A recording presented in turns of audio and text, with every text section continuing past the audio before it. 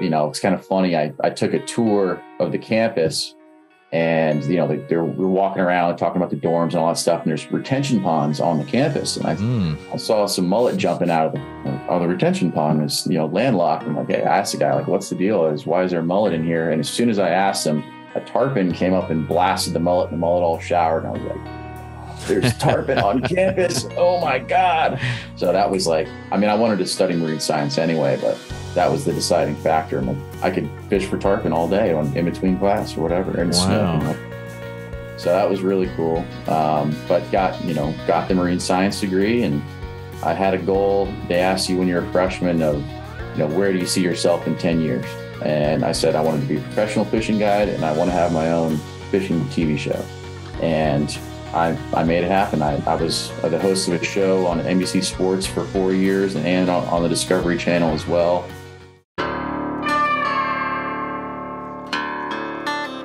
This is the Tom Rowland Podcast. Fascinating stories to amaze, encourage, and inspire you in fishing, fitness, and the outdoors. And we're brought to you by Black Rifle Coffee.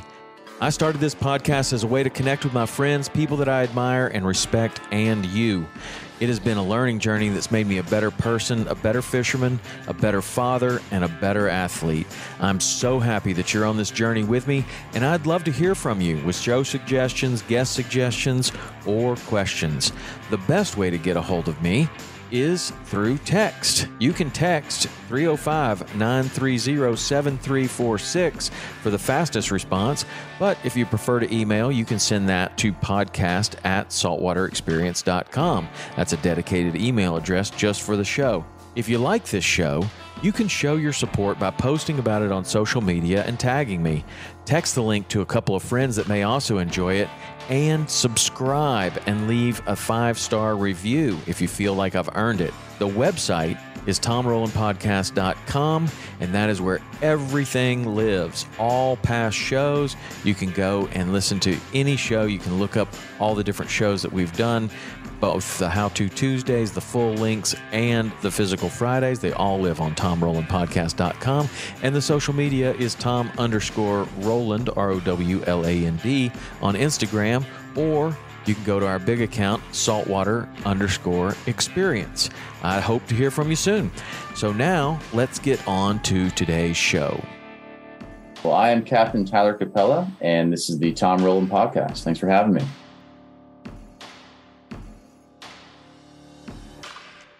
Tyler, what's up, man? How are you?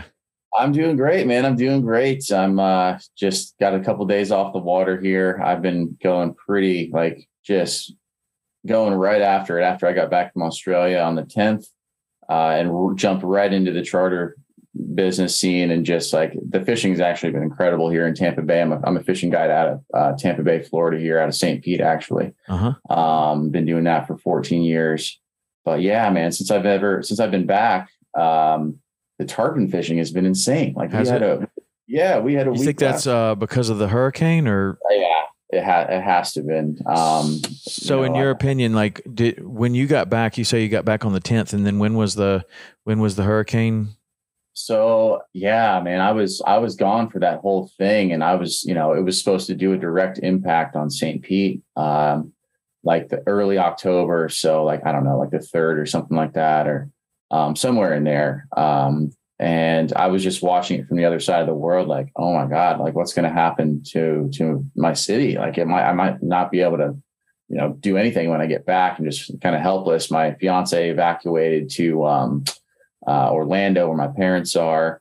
And, then it took the turn and went into Fort Myers, and we have all seen what happened down there, which is pretty terrible. But it spared St. Pete. All we had was just some wind damage and a little, just minimal stuff. And the tide actually went out 7 feet, I think is what they said. We had a negative 7-foot storm surge. So yeah, I saw Ed Walker had a video that went super viral, crazy. But he was just walking out in Tampa Bay dry. Yeah. It's incredible. Yeah. And we've seen the same kind of thing happen in the Everglades before with a hurricane where, basically Flamingo was just dry like that. It's crazy. Man.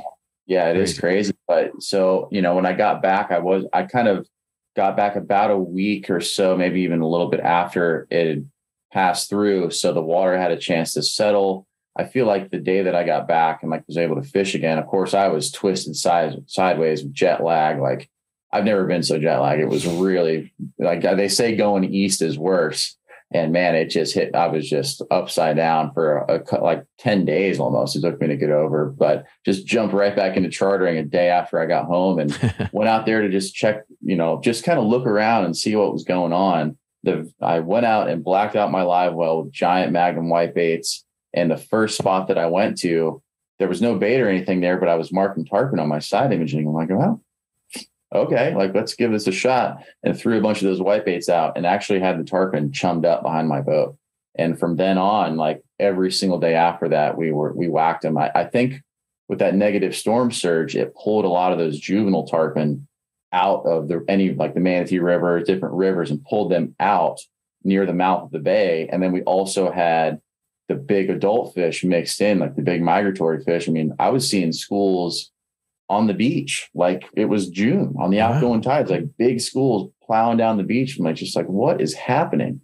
And we jumped 14 fish one day on a trip, and then went out to a nearshore reef, and it was absolutely stacked with like big Spanish, bonita, some sharks in the first day. So after jumping all those tarpon, we caught a 60-pound cobia like out of the middle of nowhere. So that was just like, and it was just going off ever since. Basically. So in the 14 years that you've been guiding, what's your experience with hurricanes and how it affects the fishing? Well, there's a lot of variables, but it's, of course when it rolls through, it basically just shuffles the deck completely and just resets everything. And once everything when it's stirred up and all that, it's not really that great fishing. You can get a few fish here and there, but the fish are freaked out. They've been tossed around. They're on the move. But then once it settles, it obviously moves stuff around a lot. So it can be really good afterwards, just like it was in this instance. But it just changes everything dramatically. So changes the bottom out there, and it moves the water around so much. And then, of course, a big issue, which is already we're seeing down in Fort Myers, is there's a red tide that's popping up already once the salinity comes back up, which has been a big issue on the West Coast here for the last 15, 20 years, runoff and things like that. So you think that has been like supercharged with the hurricane and all the water that was pushed out? Absolutely. I mean, for years they've been saying that, it's a naturally occurring thing. Mm-hmm. And that is true. But when you take a match that is red tide and you pour a bunch of gasoline on it, which is the nutrients it feeds on from sewage and fertilizer runoff and all these other things that humans are introducing into our waterways, then it just turns into a raging inferno that spreads up and down the coast that would normally might be just a localized small thing.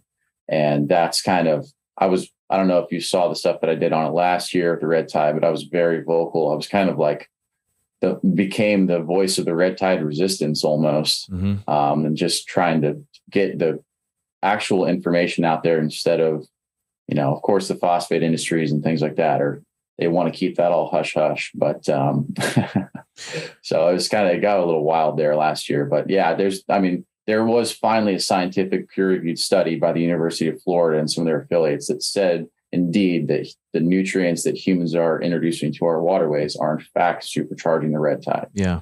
Well, I mean, it seems like it's almost like, okay, what's the simplest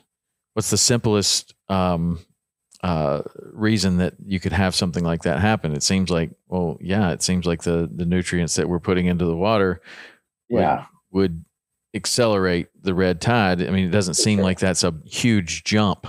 And, but I guess, it's hard to say that if there's no, it's bro science until you get some real science there. But that did come out last year is what you're saying, that study from University of Florida, was it? Yes, they did a 6-year study, and it finally determined that it's significantly supercharges the red tide basically. Right. So they thought for a long time that there's a correlation between hurricanes and red tide. Because for instance, Hurricane Charlie back in 2005, Mm-hmm. the next year we had a massive red tide. Hurricane, so we had a tropical storm Hermine in the Gulf, which was 2015 or 16. The next year we had a red tide. Then Irma in 17, 18, we had a massive red tide. So they think that it might stir that organism up off the bottom with the big wave action. So it puts it into the water column, but then it interacts with the nutrients that we're putting into the waterways, and boom. And then that's kind of the way they're going. So, yeah. Well, you're saying that there's one that is blooming right now, a red tide that you're seeing? Yeah, not in my area, but down around Fort Myers. And it's not a coincidence. I mean, it's exactly where the hurricane impacted the most. And there's sewer line mains broken, and all the farm runoff coming out of the three rivers down there, the Caloosahatchee, the Peace, and the Myakka. And it's all gone into Charlotte Harbor. And then now that the fresh water, red tide doesn't like fresh water. So, or brackish, it needs high salinity. So now that those salinity levels are coming back up, it's meeting all these nutrients, and there's a big red tide going on. It's just kind of starting in the last week down there. Wow. I'm going there today. Actually, there's a Captains for Clean Water event this weekend. And so I'm going to go there and check it out. I'll be down there as well. Yeah, good. Well, I'll see you this weekend. It'll be nice to meet in person. Sure. So my experience with the hurricanes, we haven't had the red tide after the hurricanes. My experience with the hurricanes has been that anything natural has benefited, and anything man-made is destroyed. But the fishing has been very good after a lot of the hurricanes that we've had in the Keys. But the red tide thing, that's a whole different animal that we don't have to deal with any of the freshwater intrusion. In fact, as you know, the problem is that we don't have any freshwater, coming into the Everglades. So even that, a hurricane can be what seems beneficial. I don't know. But it seems beneficial to get a ton of fresh water to pour into the Everglades. Right. Yeah, I know that's a big thing. I went up there to Tallahassee with Captains for Clean Water, in January, and that whole thing. So it's like all the fresh water is going out both sides of the state and not getting to the Everglades. And in the last, especially in the last decade, the seagrass is dying in Florida Bay and things like that because it needs that fresh water and it's not getting it. Yeah. So it's such a complicated thing to explain to someone how there's too much fresh water just a short distance away from another area that has zero fresh water. And the problem here is super high salinity. And the problem over here is that there's way too much fresh water. Like that's a hard thing to get your head around when you're not even that familiar with the state of Florida and what's going on and how big the Everglades are and what's happening in Lake Okeechobee, the whole deal. But Captains for Clean Water has done a very good job of educating people, I think, on the not just what the problem is, but also that there are some solutions to the problem. That's what I've enjoyed working with them so much about, is that they are solution based, or at least making every attempt that they can be to be solution based, as opposed to just pointing the finger and screaming and yelling, which you want to, right? Like we all want to, but anyway. I remember going to, just real quick, like going down to the 10,000 Islands area when I was 15. I mean, that was like a trip that changed my life. I loved to fish. When I was a little kid, my dad's not a fisherman. I just kind of loved it. I was always obsessed with it since I was a little kid. But then I went on a guided fishing trip to 10,000 Islands with a guy named Scott Hughes. I don't know if he's still doing it now or not, but we went out of Marco and went east into the Everglades, and it just like blew my mind. And that's the day that I decided that, I want to be professional fishing guide, and I want to be one of these guys that's on TV like Jose Wahebe or you or whatever that I grew up watching. And that's what I want to do someday. But I remember that those grass flats out there were crystal clear, right? It was in there and like off by Cape Romano and all that, and the 10,000 Islands, you go to the outside, it went from tannic to clear and you could see the grass. And now you look at satellite imagery down there and all that grass is either gone or it's really murky, like the milky kind of water. And that's a quick change. It was never like that before. Yeah. Just that starvation of fresh water over time just keeps doing it in. Wow. So that's interesting. That trip, you were 14 years old, and did your dad take you on that trip, or how did you end up going on that trip? Yeah, I mean, I think I probably begged him, so because he'd be like, "Oh, where you want to go?" Maybe I think it was for my birthday or something, and he's like, "What do you want to do for your birthday?" I was like, "Oh, I want to go on a guided trip." Actually, I wanted to go to the Keys. I think they decided that was too far, so I just did a little research, and it's not that much closer to get down there. We lived in Orlando at the time, so I finally, did a little research and picked out an area that I thought would be cool. But, this was 20 years ago. So before the internet had taken off, I didn't really know exactly what we were getting into, but I hadn't caught a snook at that time yet. I was bass fisherman and really wanted to catch a snook, and caught my first snook on that trip. But just like being in that area where you feel like you're the first person that's ever seen it and just immersed in the raw nature of it all. Just really like hit home with me bad. And it just like had an epiphany. I was like, this is what I want to do. This is my calling. And then from ever since, I was just like laser focused on this is what I want to do. And how did you kind of direct your life towards being able to do that? Were your parents supportive of that? Did you start to think about what you could do in school to support anything like this? I mean, was there any sort of path that you took, or was it just a single-minded focus? Well, I mean, so, at first, of course, so I was actually the youngest person at the Bass Pro Shops in Orlando. That's where I worked. I got my job at Bass Pro Shops. So I was I was 15 at the time. I was the youngest person they ever hired as a fishing associate. I got like special permission because you're supposed to be 18, I guess. So I was sitting there working behind the fishing counter, all day, talking about the newest gear and talking to other fishermen. And like, I learned so much from being at Bass Pro Shops. And, then going, one of the guys there is, he's a guide over Mosquito Lagoon. And whenever he wanted to do a scouting run, he would, he saw, I guess, recognized my passion for fishing, and we'd go over there, and I'd be on the front of the boat, or I'd pull him around over there in Mosquito Lagoon, North Indian River, for tail and reds and the giant trout they had there. And that's, fished a lot on the East Coast, up Banana River and Sebastian and all that stuff, just fished all the time. And then, of course, obsessively watched all the shows and read the magazines and did all that.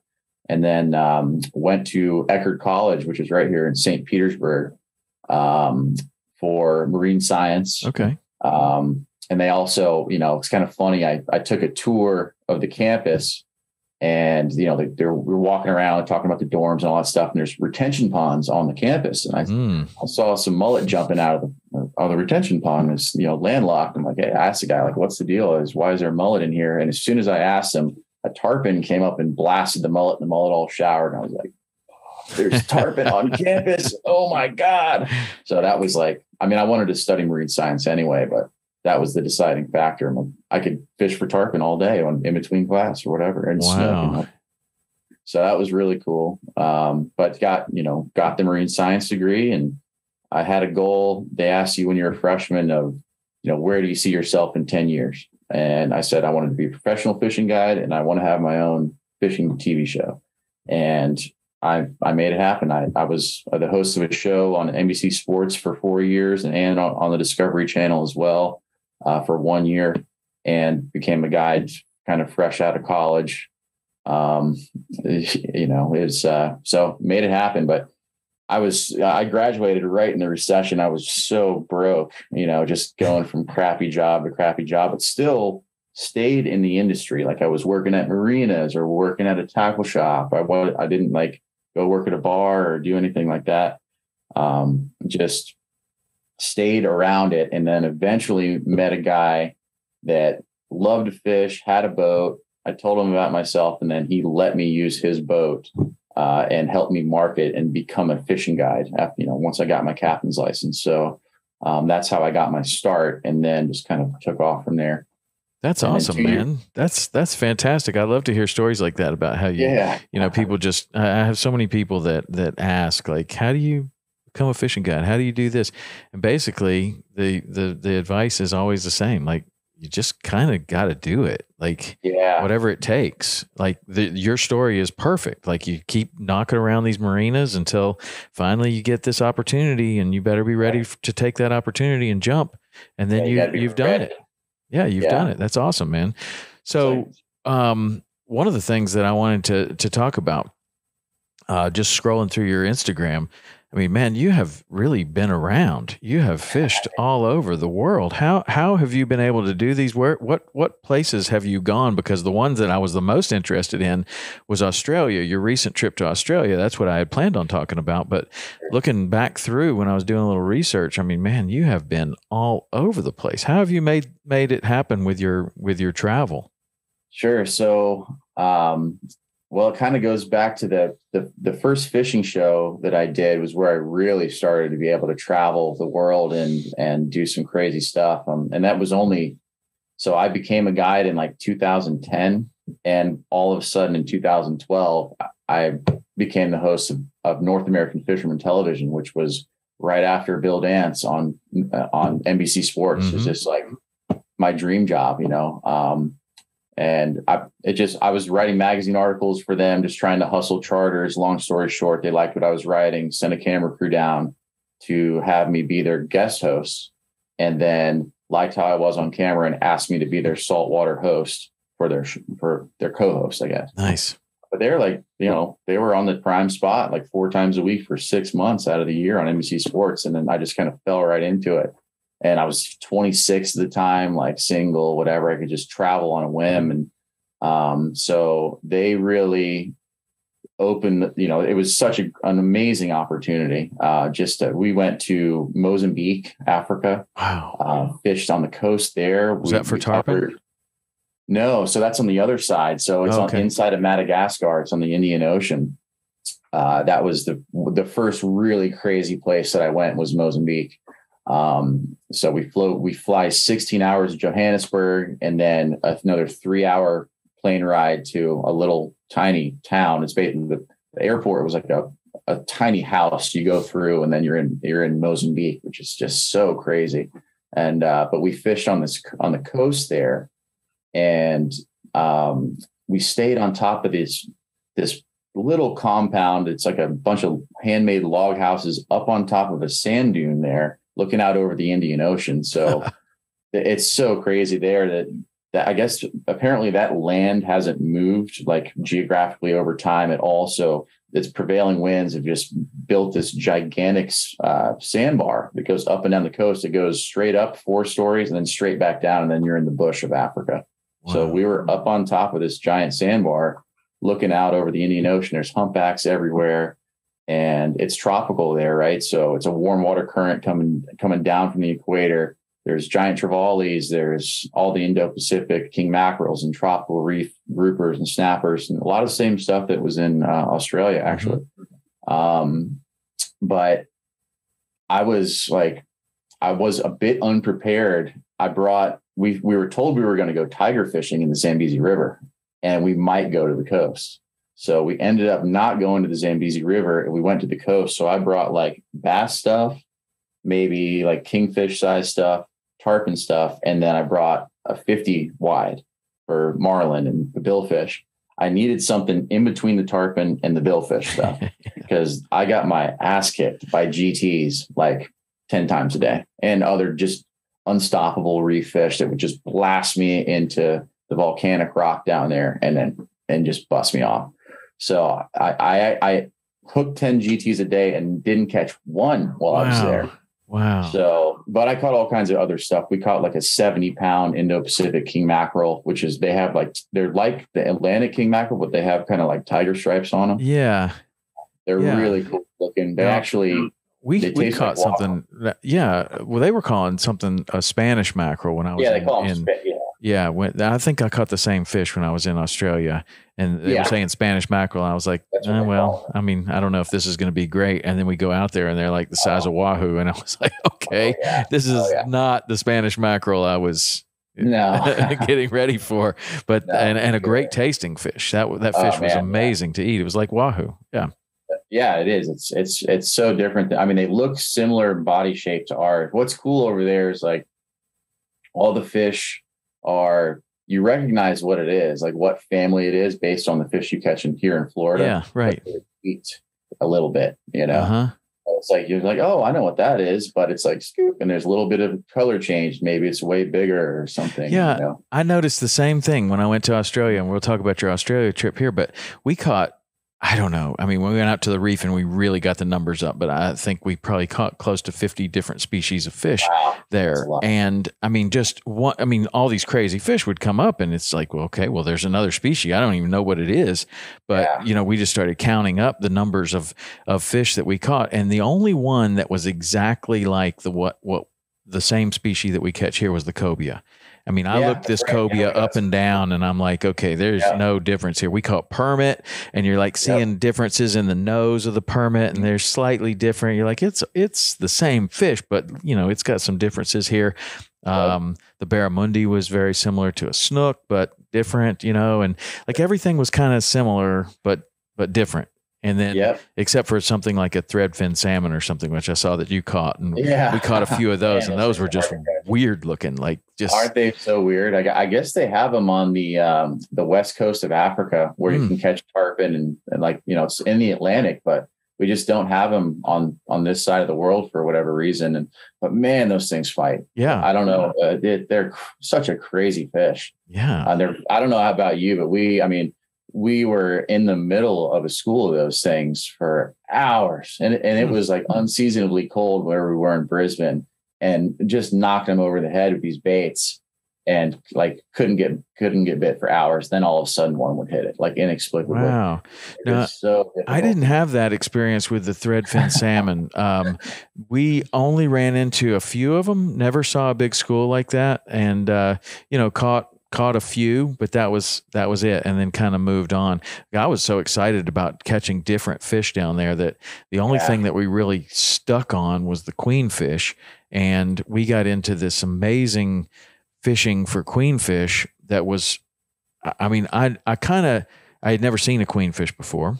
Yeah, but they look just like our leather jackets. Yeah, they're this big, but the queenfish were huge, and I just kept catching these fish and I'm like, I've never caught one of these before, but this seems like it's a really big one. Like it just looks very mature and thick. And it turns out we go back to the boat and they had a world record book there and we had weighed a couple and we're like, oh, like everything we're catching is a record if we just use the right pound test. Like we're in this amazing place. So we did stick on the queenfish a little bit, but other than that, we would just catch some stuff and move on and keep just chugging away at the different species. And it was so crazy what you can encounter out there. And the biodiversity is insane.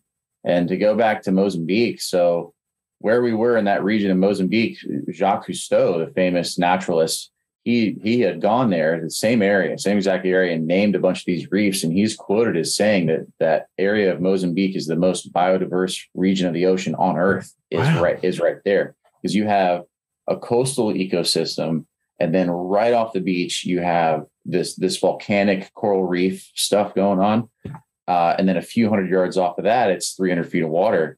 So within this very short area, you have billfish, you have reef fish, and you have the coastal fish all kind of melding in this little tiny area, which is really wild to think about.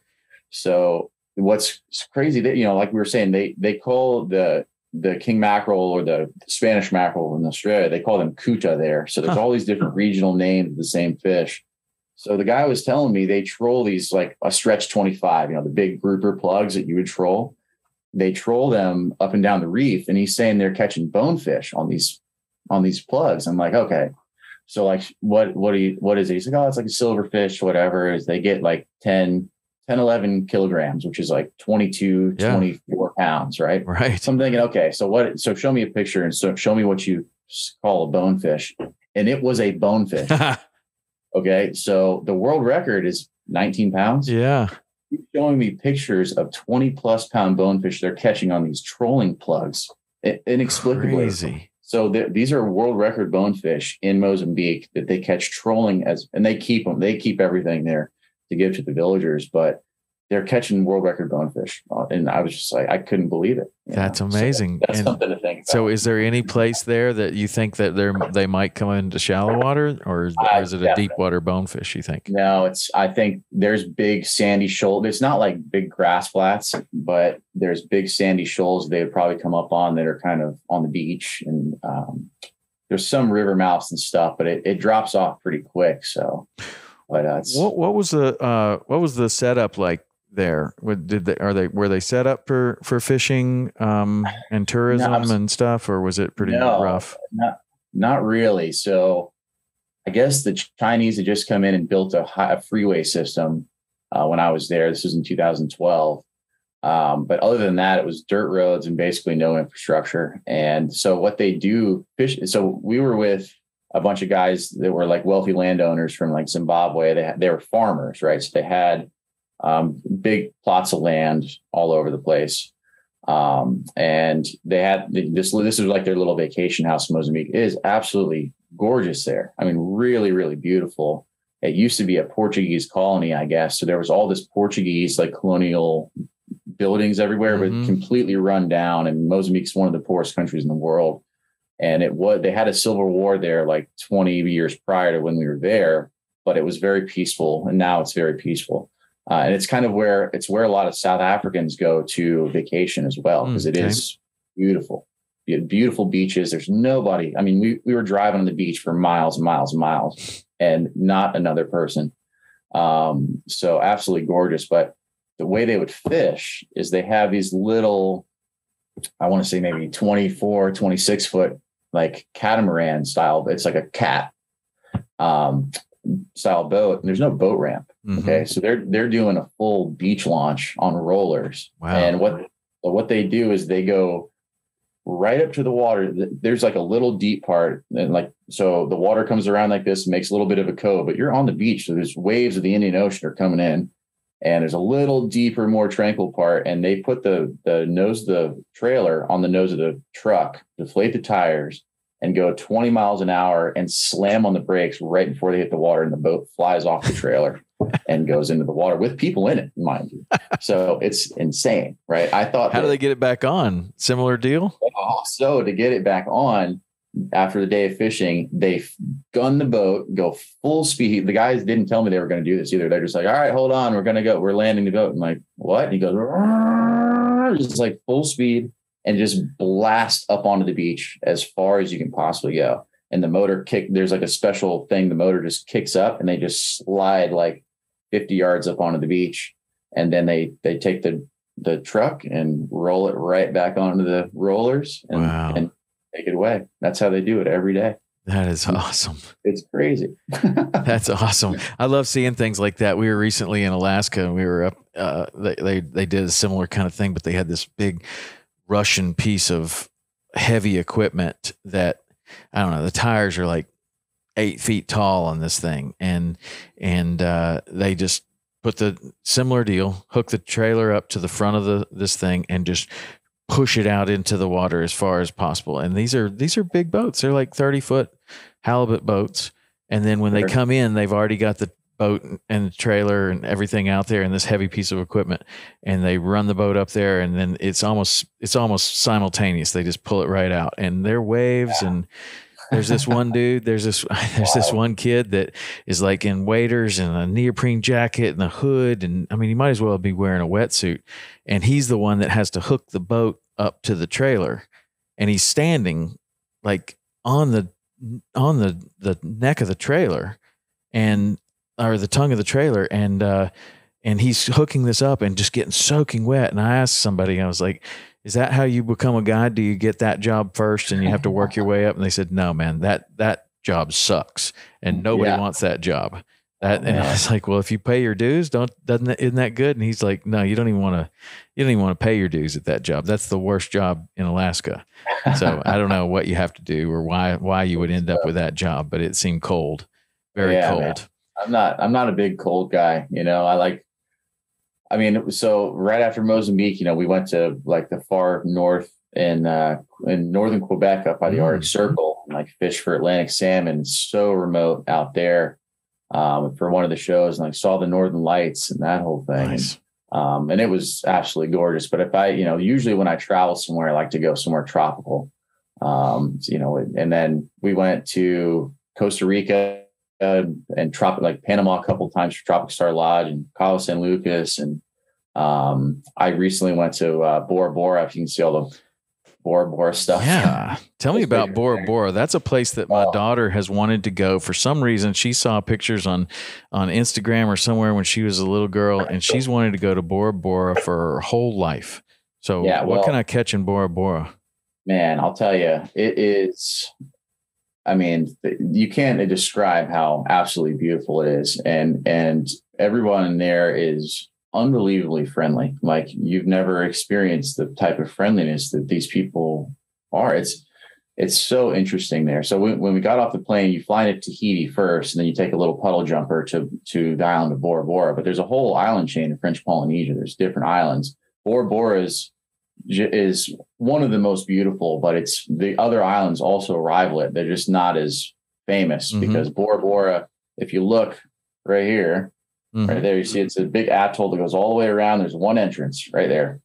So the U.S. Navy used it during World War II as a supply area. So there was a big influx of Americans there for a short time because it's easy to defend that one entrance. Right. Like the other ones all have multiple entrances, but they're just as beautiful. There's Raiatea, Taha'a, and there's all these other islands. But so we go there.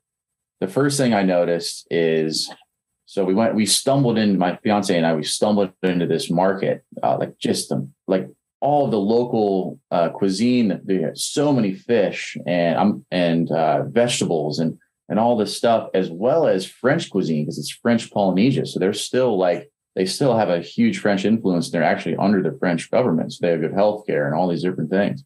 But they, the vegetables there, it was like Willy Wonka's chocolate factory. Everything was like, the carrots were like this big, and like all of these fruits and vegetables are enormous and just like so tasty, right? Everything's got such a good taste. And the reason all these tropical fruits, they say that, the soil there is so fertile and the growing season is year round, right? It's always like mid 70s at night and mid 80s during the daytime all the time. So the weather is like perfect all the time. Then you get some rain, probably enough rain. They get like 5 days out of the month. It'll get rain during the dry season, and then like 8 days out of the month during the wet season. But it's just, intermittent rain. And the way the island is shaped, there's usually cloud cover on the island itself because it's, tropical moist air, and it goes up and it rises and then it cools. So it's usually raining right on the top of the island. So it's always raining, like you're always like getting water down there to the farms, but just they don't need fertilizer, so the water's super clear, and the food was just incredible on top of all the fish you catch in the South Pacific.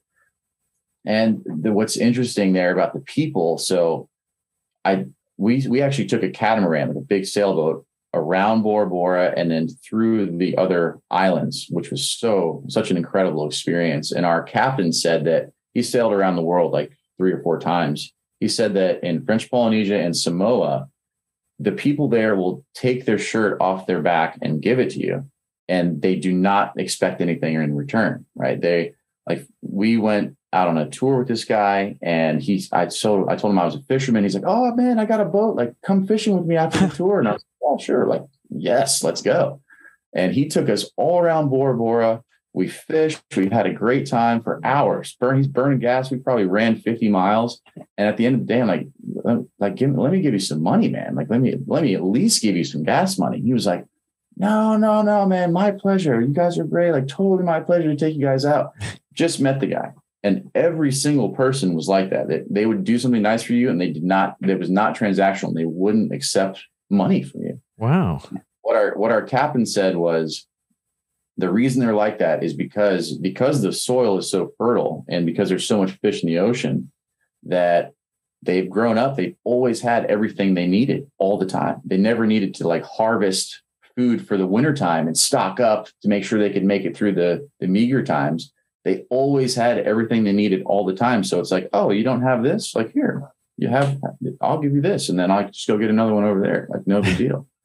And that's just how so that's like that blew my mind. It's a totally different mentality that people have there in that part of the world than they do in any other part of the world. Wow. It's so crazy to think about. Do they have coffee there? It seems like a good place. Like the way you described the climate there is like a lot what I saw in Hawaii. Like the fog goes up there, or the mountain air goes up, and then it kind of condenses and it's kind of foggy up on these mountains. That's where they were growing the pineapples and the coffee. Yeah, I think areas. I mean they grow. I know they grow coffee. They're famous for like vanilla I mean, we went around this farm and it was like literally every single vegetable that I could possibly think of. They had, plus all these fruits and tropical fruit that I didn't even know what it was. And it was lush and just grows all the time. Super cool. This is going to be my daughter's favorite podcast I've ever done. Not that she's ever listened to any of them, but the fact that we're talking about Bora Bora and you're getting me super excited to go there one day. Well, you can see that GT right there. I caught my first GT in Bora Bora, right? So going back to not catching them in Mozambique, that was like for 10 years. I was like, my GT was like in the back of my mind because I had a taste of it and I didn't get one. Right. And it's on the other side of it. You have to go to the other side of the world to get them. It's tropical Indo-Pacific to try and catch one.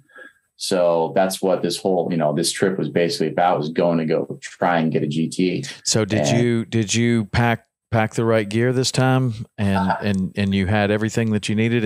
And tell me before we get there, you went on this trip with your fiance. So was this some sort of a honeymoon trip, or was it some sort of or was it a straight up fishing trip?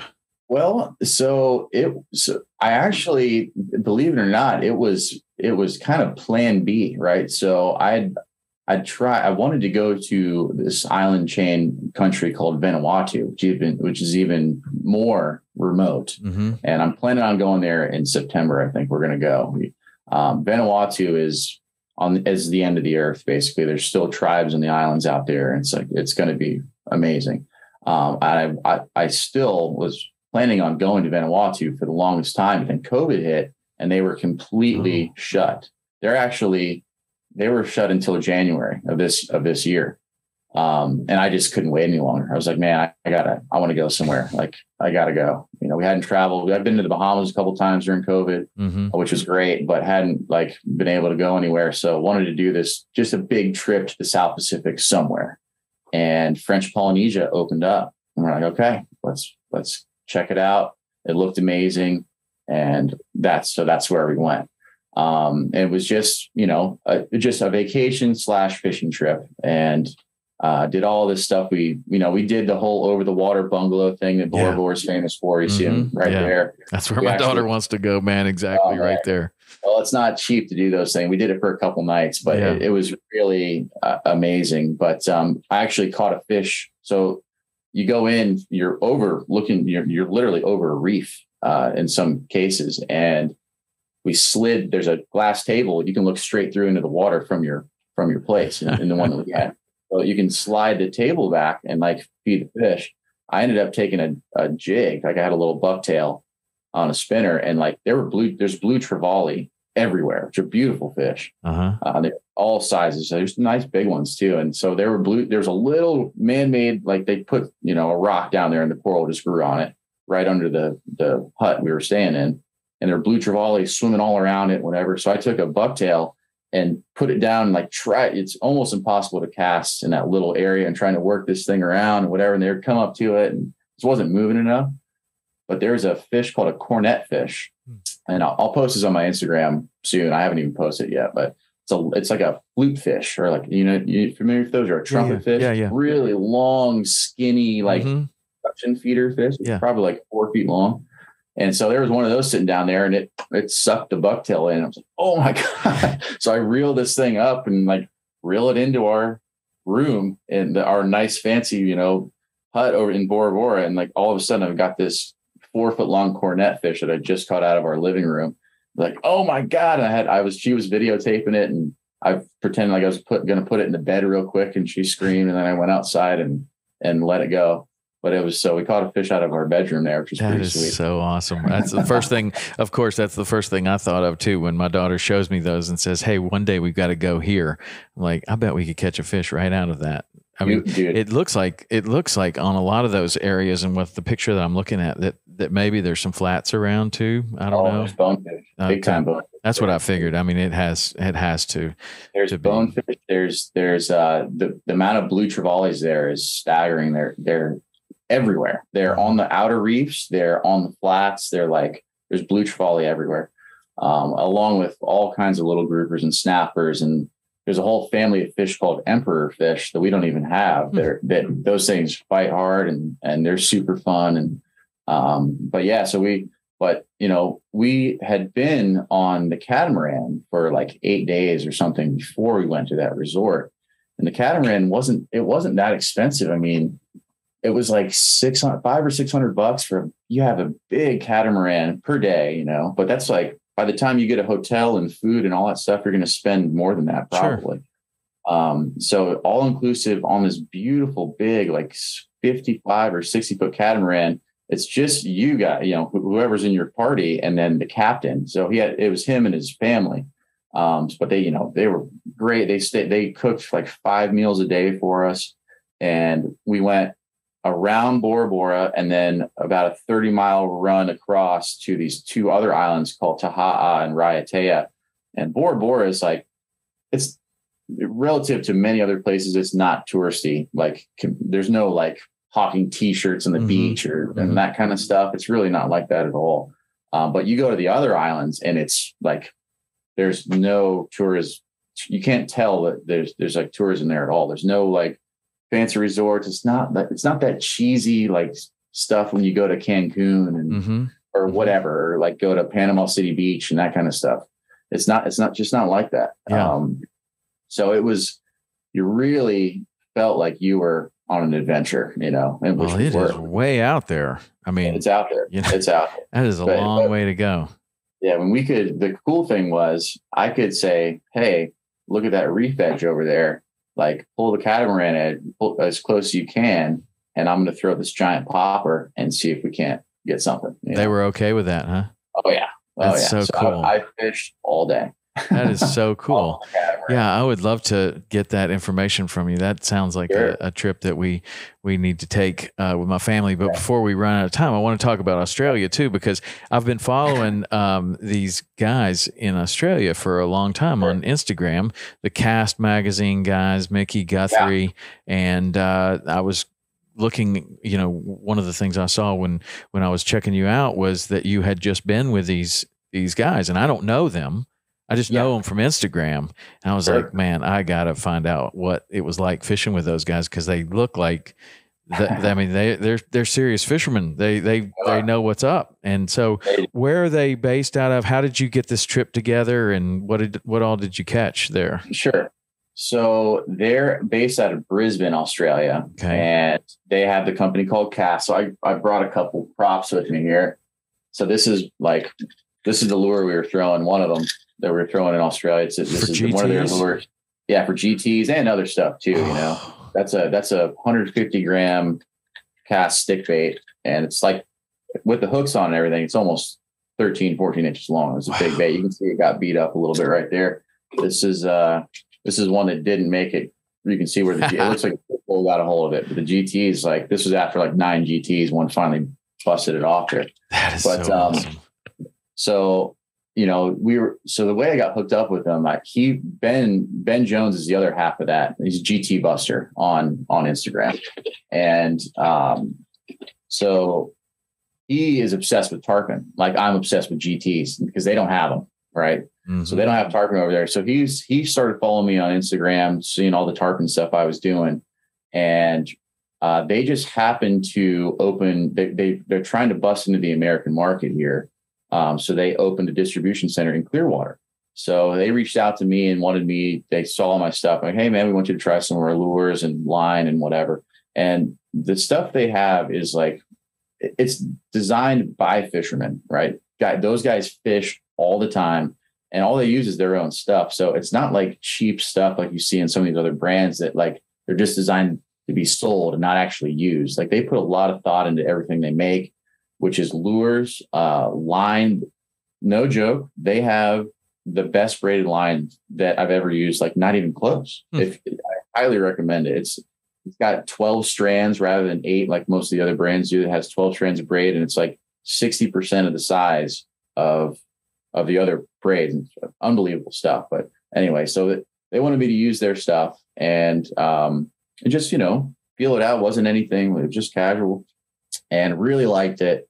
And just did a few posts here and there on it and built a relationship. And they said, I was like, oh man, I've always wanted to go to Australia, And they're like, oh, well, I was like, dude, you pay for your plane ticket and we'll take care of the rest. I'm like, okay, done. Let's go. Like I've talked to him a few times, but I'm like, dude, let's go. Like, so me and the other guy, Ryan, who's the American guy representing Cast there, we went over there, met up with them, had never met them before.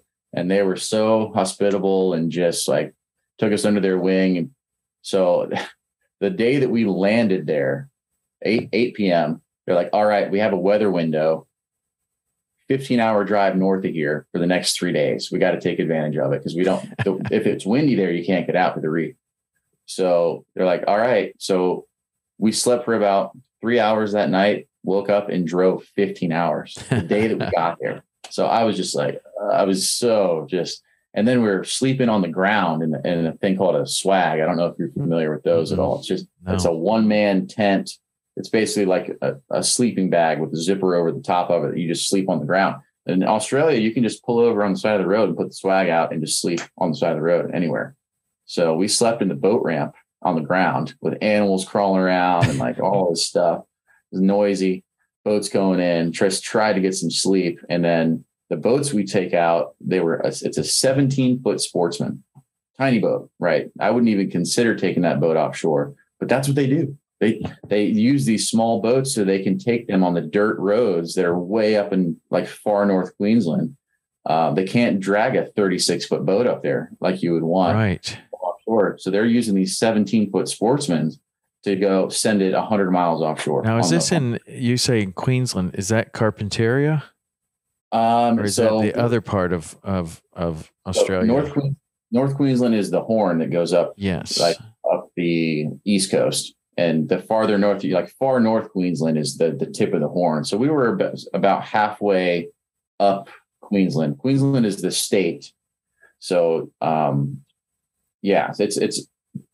it's about, it's it's a bigger country than you think. It's about the size of the lower 48. Yeah. I'm just checking it out right now on here because on Queensland. Okay. So this is the same area that I was. I went out of Cairns and then we kept flying north, which is like Florida. Yeah. So there's that Weipa way up there. We went all the way up almost to Cape York. And then on this boat, we got on a boat and then we started going down and there are all these river mouths there. It was the most incredible trip I've ever taken in my life. But you'll agree with this, I'm sure. But that peninsula that goes up there, that Queensland that you're talking about it's almost exactly the same as Florida is to the United States. Like it hangs out and then there's like all the vegetation is similar, it's wild, man. But so they take these little boats way up there. They do. They take them on the dirt roads. Like once you get past like town, like Cairns, which is the last real bigger city, there's a little town called Townsville. And then past that, you're in some of the most remote area on the planet. It's very, very wild up there. I agree, man. One dirt road that goes all the way up. Listen, we flew over that and it got dark and there was not a single light anywhere. And it was crazy. We were on this boat, which was amazing, and they had skiffs on the boat, and we never got on a mothership. Yeah, we were on a mothership, and I don't even know if they do this trip anymore, but it was an incredible deal, and we just, the fishing there is it's just so unbelievable. Crazy. It's so crazy. It really is unbelievable. It's the amount of nature there is just people from the States, even out west and stuff. There's just not as much vast raw nature as there is in Australia. And then, we wanted to go up there, but it was windy like the entire time. So like really windy. They said it'll start humping like 30, 40 miles an hour up there at the Cape, the northern tip, and you just can't go for weeks. So you can go all the way up there and then you can't fish. Oh man. So they just watch the windy app and just like, okay, we have a weather window at this part of the coast. We're going to send it up there. So we went out on the 17-foot Sportsman's. We slept 60 miles offshore on the boat for 3 days. Oh my God. Yeah. So they take an air match. We had three different boats actually, but me and Ben in one, and then Nick and Ryan in another. And oops, sorry, cat just jumped out. Sorry. Sorry. But so they take these boats out there. We're 60, 70 miles offshore on the Great Barrier Reef. And they laid, I had an air mattress on the front deck, laid over a cooler and also the seat. And then Ben was down on the side of the console, like in a sleeping bag. And the first night was so uncomfortable. Like I forgot my blanket. So I had one little crappy blanket out there that was too small. So I could either pull up and my feet were freezing, pull down and this was freezing. And I mean, you're out there, you see the Milky Way but it was a little chilly. I mean, it's just coming into spring there. And there were these birds at like 1 o'clock in the morning doing laps. We're the only piece of anything out there. We're not on like a sand spit or anything. So there's all these birds that were making all this racket, and they'd come in at 1, 2 in the morning and try and land on your head. So you were like 1 o'clock in the morning, so jet lagged, like literally taking birds and like tossing them off of you. It was just ridiculous. And it wake up and beautiful sunrise and then go fish for GTs with those giant plugs and a 18,000 Stella and like the biggest spinning tackle known to man, and just blast them as far as you can all day. And whatever hits that is something that you want to catch. Wow. So what was that like? I mean, is the action there like amazing? You're in these areas where nobody's fishing, I'm sure. Yeah. I mean, it was, we're way out there on these reefs and stuff. And the tide is just, I can pull up. I got these, we got a few pics here. I'll show you. I don't know how this is going to pop up on your screen here. I see it. You see it there? Yeah. So we've got, this is where we slept right here. We slept here. Wow. So you can see there's a big cut, and I could have zoomed out a little bit more, but the current is blasting through there like at like 4 knots. I mean, it is ripping out there.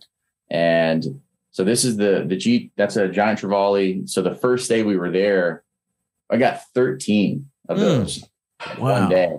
In French Polynesia, I got 2, and I was fishing hard, right? I was fishing hard all day. We got 13 GTs. We got the Spanish mackerels. We got coral trout. We got all kinds. This is called a Chinaman right here. That's a crazy reef fish that's all over the place. It looks kind of like I would say that would be similar to a mutton snapper kind of. Yeah, it's a type of snapper they have. Is that a barramundi? If that's a barramundi, that's the biggest barramundi I've ever seen. That is a ginormous barramundi. Oh my God. So just a massive one. And like a 50-pounder. Oh, it's bigger than that. 60, 80. I don't even know how big that is. It's massive. 80-pound plus barramundi. But so that was in an impoundment lake, right? So we didn't actually catch that fish. That fish we found, it's alive. We found it floating on the surface on our way out to the fishing spot. I caught a bunch of barramundis, but we actually found that fish. I can't take credit for it because that thing's like he said 140 centimeters, which is, basically 4.5 feet, but their barramundi are like super deep body, right? Yeah. So that thing is close to 80 something pounds. Man. But we found him floating on the surface, just kind of laying there. And he just was like dying of old age. He was just floating on the top, and we went and tried to vent it. He was like full of air. We thought somebody had caught him maybe, but we would have heard about it. Like all the guys drinking beer at the camp, but somebody would have been like, "Oh, we caught this monster." And we just found him floating out there, and we vented him and sent him back down just like you would with a grouper. But we caught some that were, nice. They're super fun. I love those barramundi. But yeah, I mean, sleeping out there on the reef was quite an experience in those little tiny boats. And it never got windy on you or anything? What would have happened if it did get windy? if it did, then I mean, you're just kind of screwed. I mean, but they just send it out there in these boats. Those boats are small enough that they ride over the swells rather than. But that's why they're so meticulous about these weather windows. And so we fished around that area. They brought fuel cans out there and that for 3 days. Fished all around. We did some jigging stuff with like slow pitch and vertical jigs. I had so the next one on my list is a dogtooth tuna. I've had some close calls. We hooked some in French Polynesia. I had one hit my top water here that missed it in Australia, but that's what I'm going to Vanuatu for coming up next September. I want to check that big doggy off the list. It's an amazing fish. There's a kid from Key West that I had on the podcast, and he ended up getting stuck in where was he? Is it Tonga? Maybe. Yeah. Yeah. I'll have to look it up. I can't believe I'm forgetting where he was, but anyway, he was in the middle of a lot of those and spearfishing. What's his name? Do you remember his name? Yeah. I think I know who you're talking about. Man, he's a big spear fisherman, free diver. Yeah, he has his own spear guns. I can't believe. I'm sorry that I'm forgetting. I know. Name because, I know too. Because he's from Key West, and it was a cool thing. I'll find it for you. But anyway, he knows. You should hook up with him because he knows a lot about that. We wanted to have. Yeah, man. That's. I mean, we're going through Fiji. That's where he was. He was in Fiji. Okay. And so there's big ones there. Like he got stuck there because of COVID, and he couldn't leave. Nobody could come. Nobody could go, and he got stuck there for like 2 years and just spearfished as much as he wanted to. It was a really, really cool amazing podcast there. Yeah, man. Cole, Triple C Cole. Yes, that's it. Yeah, he's a cool guy, man. Really cool. He's had some amazing experiences over there. Kind of similar like to you, like just find yourself in these amazing places. So Australia, super cool. Now, are those guys coming over to tarpon fish with you? Yeah. So we were there for almost 3 weeks. So we fished the reef. We fished our way back down. There's a multiple impoundment lakes, like on the way back down to Brisbane. We fished for those barramundi.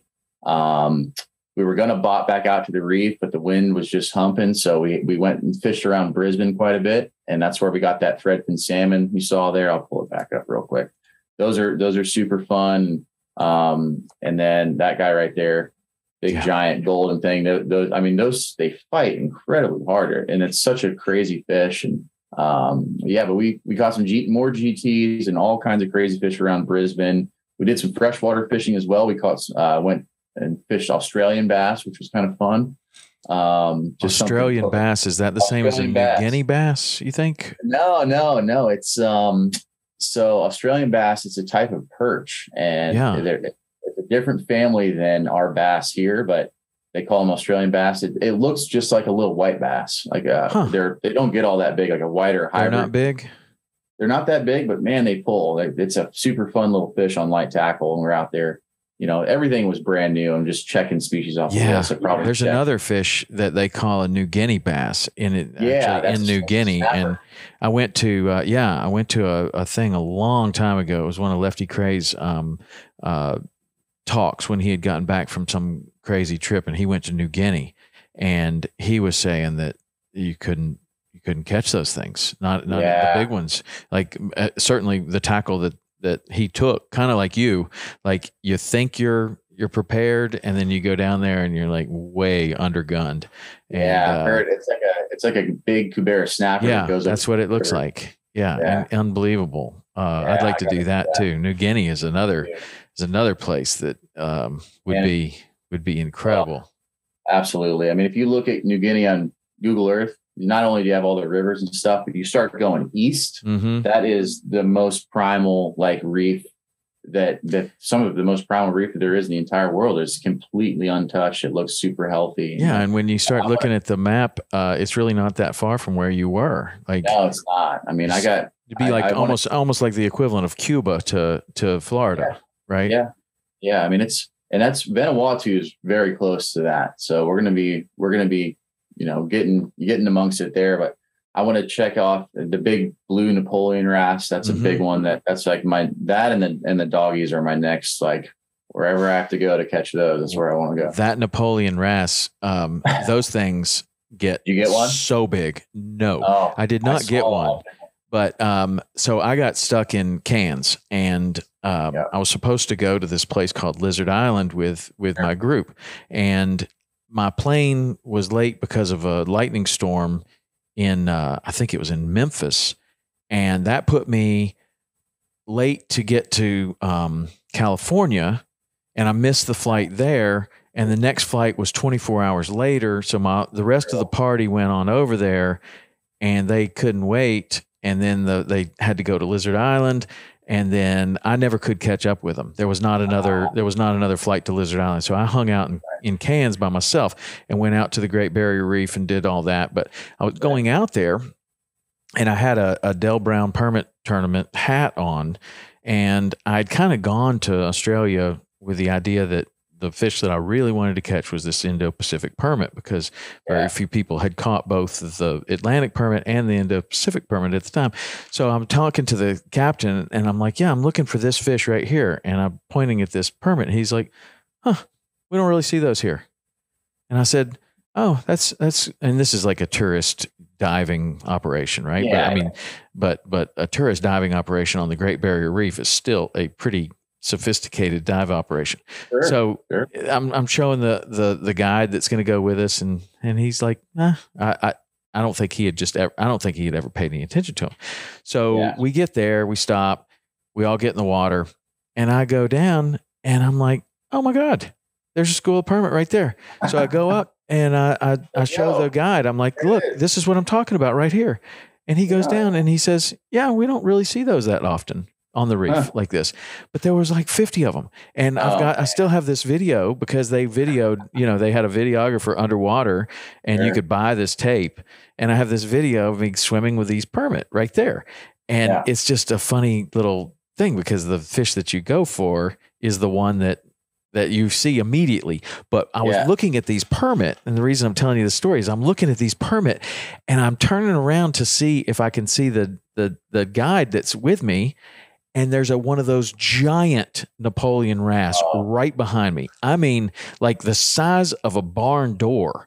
The biggest thing I've ever seen. It scared the crap out of me, because I thought there was going to be a 140-pound dive instructor behind me, and I turn around and it's this wrasse that's like the size of a barn door. I couldn't believe it. It just scared me to death. No, I hear you. It's I saw a really big one when I was there too.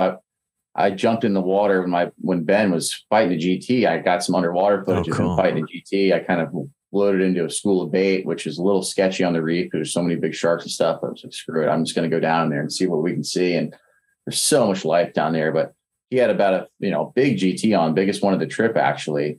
And I swam down with the camera to go get him, and there was a wrasse down there. It was the size of a door. And I'm like, oh my God, like that's the one. They're totally harmless, apparently, because I told the guys, I was like, man, that thing scared me to death. And they were like, oh, that's like Oscar or whatever. He's here every time we stop. It's like, okay.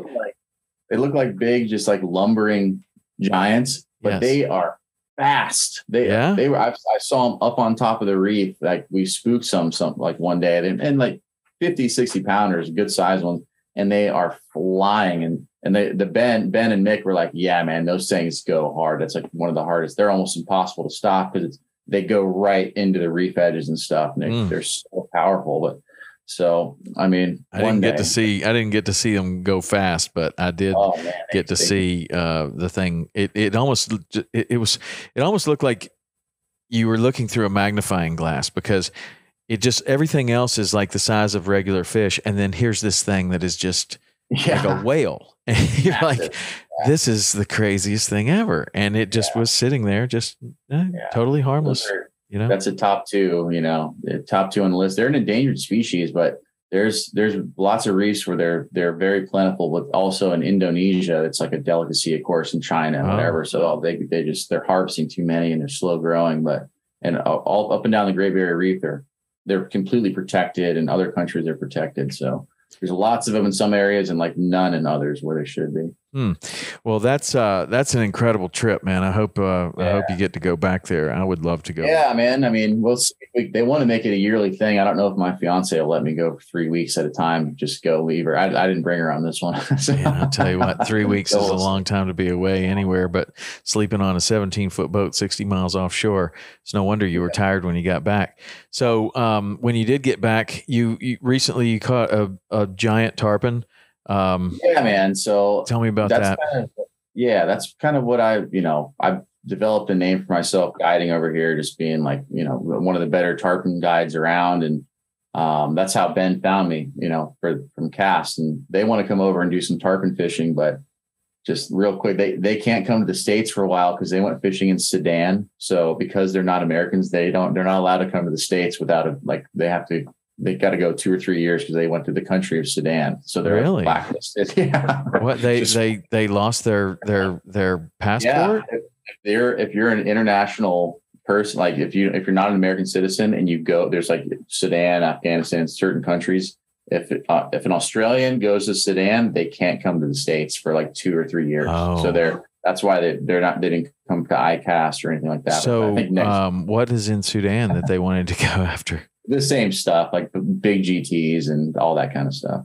But when they come, I'm going to take them tarpon fishing for sure. Whatever they want. I mean, they hooked us up so big. Like I'll take them as many days as they want. But anyway, so yeah, man. We back in May, we were getting crabs at this local bridge that everybody gets crabs at on one of my charters. It was like May 13th, I think. And it's the bridge is right by my marina. And now it's like the spot's blown up because like everyone knew that we caught it there. And it's right in the intercoastal waterway. So there's 30, 40 boats around dipping crabs. Some people are fishing, whatever. It's a brand new bridge, right? So they just built it. There was one there before they tore it down. So the new one's like, the spot's been blown up a little bit, but everybody's dipping crabs. And I hear this big explosion and like a big giant splash in the water. And I thought a ray, like, how the rays jump out of the water and splash.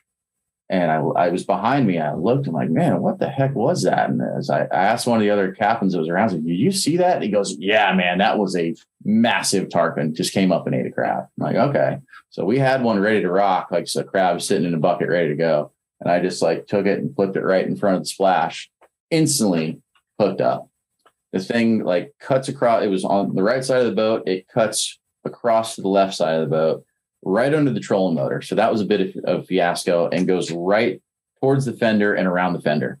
So I'm, oh my God, like I never saw the fish. Like I never saw it. So I just had my guy open the bail, get the trolling motor out. We try and work around which part of the fender the line is around, figure it out. It's around it, but not through the bridge, thank God. So it was around the side and we go blasting out, go chase this thing down and just scream and drag the whole time. Never jumped. The fish never jumped one time, which is insane, right?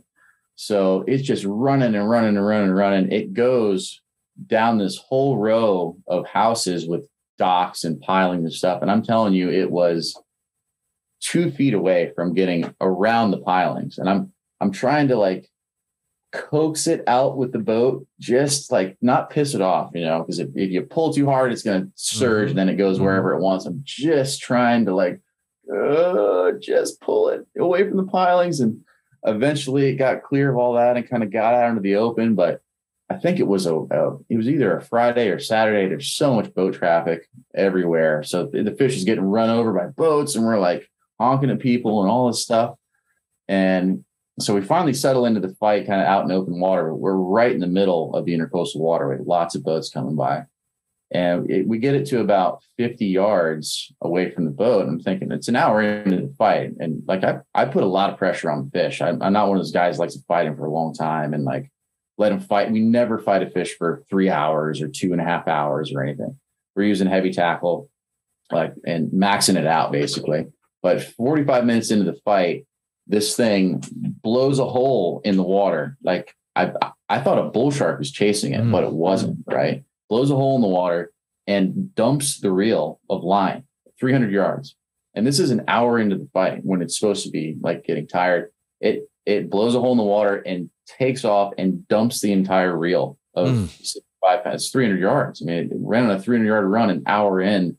And I was just like, what is happening? Like, what's going on here? This is insane now. Like, I figured maybe, okay, it's a really strong 180 pounder, like 160 pounder, big fish, but not thinking it's anywhere near what it was. So eventually we get it over towards the seawall, and we got a big crowd of boats around us now by this time. Still hadn't even, it came up and rolled, but like when they're 100 yards out and they roll, you can't tell how big they are. Right. There's no perspective at all. And we eventually get over to the seawall, and it comes up, and I see it for the first time. And I could not believe it. I'm like, oh my God, this is like a foot longer than any tarpon that I think, that I thought that I'd ever seen. And just the girth on this thing, I'm like, this is the biggest tarpon I've ever seen. I can't believe this. Right. And just slowly wear it down. My guy, he did an awesome job fighting this fish. He never did let me touch the rod. Like, I never touched the rod, and he's probably 150 pounds soaking wet. He's in his mid-20s, like not a big dude, right? So, but he fought that fish really good, an hour 45 minutes with no jumps. And you know how brutal that can be when they don't jump; they just stay down, right? And we get it in close to the seawall. I decided that, okay, we're going to get out with this fish. We're in 3 feet of water, and I landed him in the water. As soon as I grabbed him, he just gave up. It was like the best thing ever. He was good to go. And I could not, we got these pictures of it. I'll pull it up right here. So let's see. There it is right there. So you guys see that? Yeah. So, and look at the size of the tail on this. It's a massive fish. So it measured to 86 inches at the fork of the tail with like a 45-inch girth. Wow. And that puts it right around 240, give or take 10 pounds, according to the Bonefish Tarpon Trust formula that you use. And state record is 244. So it's within range of that record, I wonder, where was the previous state record? Because there was a big one like that caught, and there's still a sign hanging in Garrison Bite, and it was like 243 or something like that. Yeah, coupon bite. Yeah, I think that might be the one, and it was so long ago, man. Yeah, I don't know. I mean, that sign still hangs there. I think 240. It's like 243.8 or something. Yeah. It's like it's right. That's the state record. So this one measured like right there, right? Wow. And I try to take really accurate measurements. The fish, we never took it out of the water or anything. And if you look closely, I don't know if you see my cursor. Yeah. So it was blind in this eye. You can see It's missing its lens. Yeah. And it was still like, even with one eye, it was unbelievably, like, you can't see the girth on this thing, but it was really a big, fat, girthy fish. And what was interesting, I thought, it was button hooked. I used an 8/0 circle hook, and it was hooked straight through, never chafed the leader, like not even a little bit. It's tough for that big circle hook a lot of times to actually get through. A lot of times it's just kind of sitting in there, and it's not like penetrated through. But this fish was kind of like soft to the touch, like those big bony plates. I think it was just old, right? So the bone starting to like wear down a little bit. But the fact that it had one eye, I was calling it One-Eyed Willie just to like mess with people, as a joke. And like Florida Sportsman ran with it, and then a bunch of people wrote articles about it and called it One-Eyed Willie, which I thought was funny. So we got out, we took these pictures with it, everybody clapped and whatever. And there's also a bunch of people standing on that seawall behind us watching us catch this thing, and let it go. And it just shot off like a rocket. I mean, it was like totally, like most fish would be like just kind of whatever in some way. This thing like bolted away, and like it was like nothing had ever happened. It was just an insane fish. What was it like when you grabbed the jaw of that fish? So, I mean, my guy was still fighting it, and I jumped out, and as soon you grab that front jaw and just try and stop him from going forward. And the fish just kind of like let me get him, which is weird. But then, like the biggest fish that I've ever been able to handle, when you grab that jaw, and I'm just looking at this fish's jaw, it's just massive. And it's, you obviously have something in your hand that is like, it's like a tarpon's mouth, but it's bigger. You know what I'm saying? Man. Like, just it's like a dragon. It's like you're holding a dragon. Yeah. You know? I mean, I've never caught a fish that big, not anywhere close to that big, but a couple over 200. And you grab a 200 pounder compared to a 100 pounder, and the jaw structure and the whole head and everything is just like so much bigger. I mean, it's just, it's hard to even describe. They don't do the head shake like, da, da, da, da, da. It's more like, bah, bah. It's like this big and strength. And you're just holding it differently. You're almost like holding it with your hands out, like this. Like, it's just amazing. And you can't, like, you can grab like a 100 pounder, an 80 pounder by the jaw like that with one hand and have a pretty good idea of being able to hold on to him a little bit. But that, you know, one of those big ones, and I can only imagine that one, it would be like grabbing, I don't know, like grabbing a Goliath grouper's mouth or something, something so different. You can see like that jaw, that jawbone coming out of his mouth is almost as big as my neck. I know, it's massive. Massive. It would have been, I mean, catching that fish on a rod and reel would be really, really super cool. Obviously a fish for a lifetime, but as a guide, handling that fish is, I mean, to me, that's really like, special, I don't know, man. That's what I'm to be in the water with the fish. It's that big. The distance between the front of the jaw and the dorsal fin is, I mean, that's like bigger than most tarpon people catch, is that distance right there. And then what's interesting is the distance between the tail and the dorsal. I mean, that's still a big difference. But when a fish gets as big as this one, it's longer in the front. You see what I'm saying? Like, there is length in the front of this fish that is abnormally crazy. Right. And the length was what really got me. I mean, and you can't see it because it's magnified in the water and stuff, but it was very deep bodied as well. Just like unbelievable. But the length, when I first saw how long it was, I was just like, what? Right. I mean, it's 7'2" at the fork of the tail is what it measured to you when you close the jaw and like do all that. But you press the tail down, and that's over 8 feet. I mean, that's an 8 foot total. Incredible, man. Yeah, that's incredible. So, and then a 45-inch girth. 45-inch girth. And so the first measurement I took put it at 46, and that puts the fish at 260. And I was like, man, I can't. I don't even want to say that. Like, I don't want to say that I caught a 260-pound fish. Because, you know, then social media will blow up and people would be like, no, it's not, da, da, da. So I took another one and made sure that it was exactly what it said. And it was actually like 40, like a little over 45 on the girth. So once you start adding up even like a tenth of an inch on the girth, it increases the poundage like quite a bit. So, you should talk to Mike Larkin about what this fish is too, because he has another. He's like a scientist that has a different. I did a podcast with him, and he had a slightly different formula where he was saying that the length times girth divided by 800 is really accurate for like a bonefish or something like that. But when you get to a tarpon, he had a slightly different one, and it might be the one that you're working off of. But I don't even know if I would say poundage. I'd just say, man, the thing was you know, 7'2" with a 45-inch girth. Like, figure it out for yourself. Try to catch one like that, and that's just a massive, massive, massive fish. And it's a crazy thing. Like, you catch that in a place. I mean, that's a place where obviously you're catching crabs. Is that a place that you normally fish, or is that like?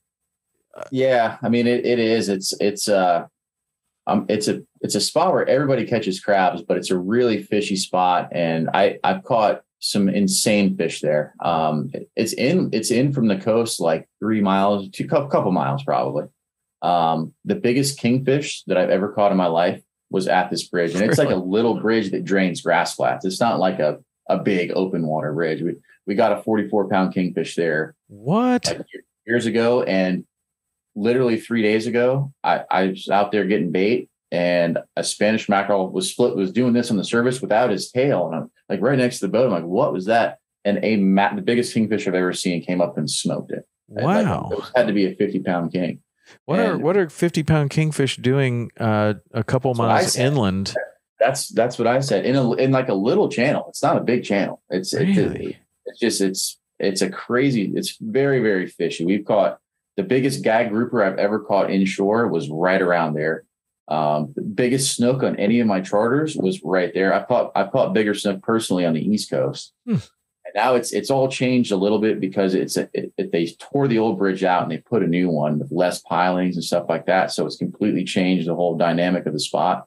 But I would say it's a better spot for tarpon and just not as good for anything else because it's not as much structure. But the tarpon seem to just really like it.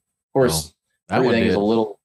Yeah, that one sure did. I mean, we had multiple 10 fish days there, and it's a crazy spot, man. But yeah, that fish right there was really, really special. Just being able to get it in, and the fact that we didn't, it never jumped, so I didn't see it until it was right next to the boat.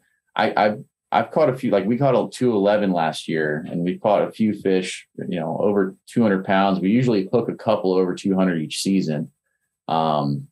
And seeing those really big ones jump is like unbelievable. Yeah. But just being able to get my hands on a fish that's that big, there's not many of those swimming around in the world, even, at least not around here, maybe in Africa or some other crazy place, but not in Florida. There's not too many fish like that. So that's that was really special. Fish. That's amazing. And be able to get in the water with it. Yeah.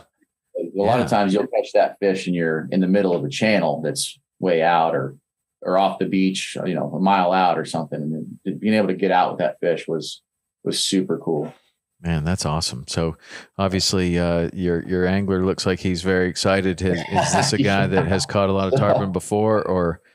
So believe it or not, that's his first tarpon. Oh, come on. The first tarpon he ever landed. He hooked like 3 or 4, I think he said, but that's the first one he ever landed. So he booked 6 days or 5 or 6 days with me for next year, tarpon fishing all day, tarpon trips, which, it's a good chunk of change right there, but he's like so fired up. I don't know. It's going to have a hard time beating that. Yeah. I would, I'd go snook fishing or permit fishing or king fishing, something other than that, because you've done it. You're at the top. It's only down from here. I know, but hey, whatever. Yeah. Well, that's good. Good for him. He's hooked. Well, that's cool, man. Man, dude, you got some crazy stories. You've been some incredible places. This has been a really, really fun conversation. I'd love to do it again with you because I don't think that we even scratched the surface. Yeah, man. I mean, I've got all kinds of crazy stories from my travels everywhere. And, I'm going all over the place with Pelagic now. I'm actually the MC for their tournaments. So we go to Costa Rica and Cabo, and I'm like traveling all around the world, fishing for different stuff all the time. And, you never know what you're going to encounter doing. That's what I crave to do in my life, is just go travel and fish and catch as many different species and experience different ecosystems as I can. That's what I'm all about. So you're doing it, man. And you set this in motion when you were 14. I think that's the coolest part of the whole story, really, is that you didn't come from a fishing family, and you set this in motion and put this as your goal, and you're doing it. And that's fantastic. I love seeing that. That's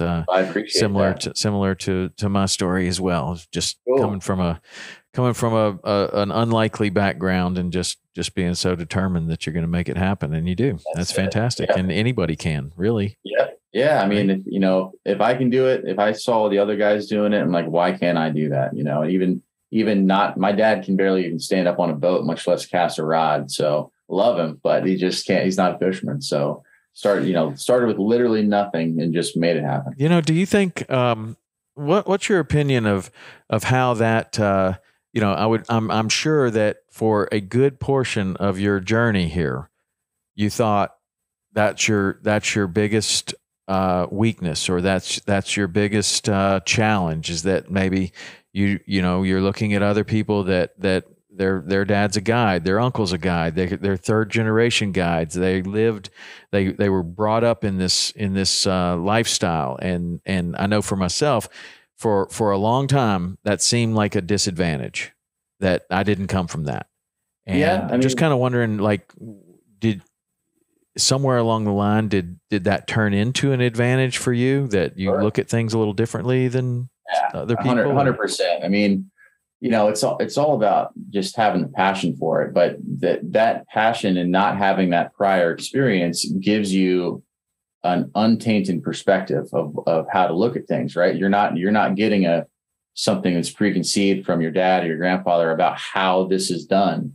You're kind of doing it, it takes a lot of time to go out there and figure it out if you're going to go do it yourself, and time on the water, but you're coming at it from an angle where you're kind of an open book, and you can look at things like, it's the first time, you're just looking at it from different perspectives. So maybe the way that everybody else has been doing it for such a long time isn't the best way to do it, even though they all think it is, right? So you can think outside the box a little bit better than somebody that's been doing it for 2 or 3 generations. I mean, there's plenty of awesome fishermen that have been doing it that long, but you can come at it with a new perspective, and maybe, do it a bit differently and discover something that no one's ever seen before. Right. So you can do it that way. And just all along the way, you take bits and pieces from those guys that have been doing it for a long time, and take bits of information that work and some that you may think don't, and just build it all together into your own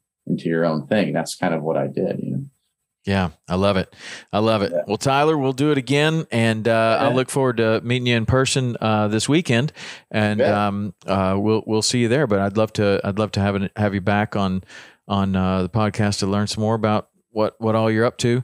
But thanks for doing this. Let people know. First of all, go back to your full screen there. Yeah, sure. And let people know how they could get in touch with you, or follow you, or learn more about what you do.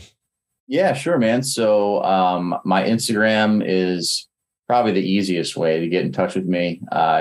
It's real easy. If you type in Captain Tyler, I'm the first guy that comes up on Instagram, but it's just Captain_Tyler_Kapela. But like I said, just type in Captain Tyler. I'm the first guy that'll pop up, and then you can see, like, I've got a bunch of awesome photos, and I basically post every couple of days or every day if we're doing stuff out on the bay here. So you can see exactly, it's like a fishing report almost. So that, and then Hit and Run Fishing Charters is my guide business. Hit and Run. Phone number 727-421-1051. And that'll be it. I mean, those 3 things will get you in contact with me. That has my website and all that good stuff on there as well. So okay. Awesome. I appreciate it. All right, Tyler. Thanks, man. And we'll be back with another awesome guest like Tyler next week. So we'll see you then. See ya. Thank you very much.